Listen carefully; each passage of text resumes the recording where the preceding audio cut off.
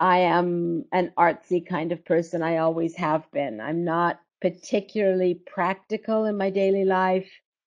I'm not good with my hands except for cooking.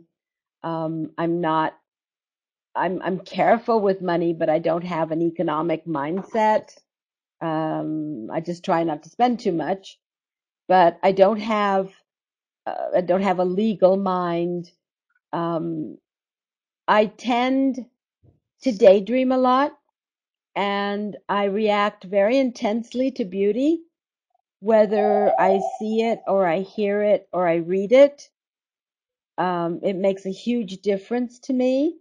My particular art is books, and quite frankly, if I don't read every day, I go a little bit crazy.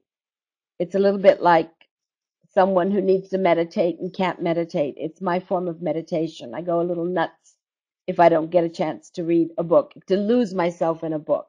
I went through an intense period in which I really enjoyed the zombie apocalypse. I love those books because you can't get more dramatic than the end of the world and 1,000 billion zombies wanting to eat your brains. And there are a lot of really excellent books out there.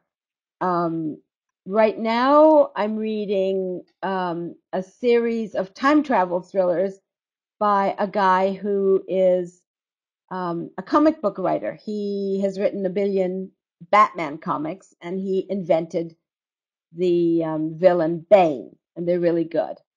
I just finished rereading Nora Roberts' The Witness, a book that I love. There are a lot of books that I'm reading now that are really, really good. I'm very good with deadlines because they pay me.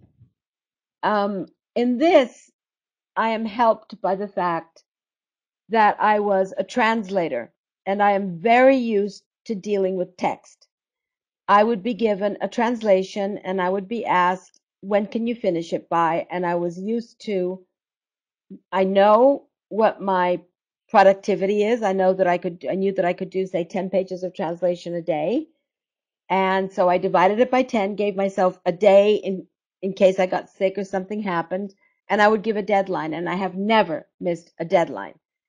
So I am very good with deadlines. If you don't have a contract, then you're going to have to be very disciplined and set yourself your own deadline. If you are a beginning writer, I suggest that you team up with another writer and the two of you give each other, or the three of you, or the four of you, give each other deadlines. That's what I did. I founded a writing group in Florence, Italy. By the way, I'm speaking to you from Italy right now.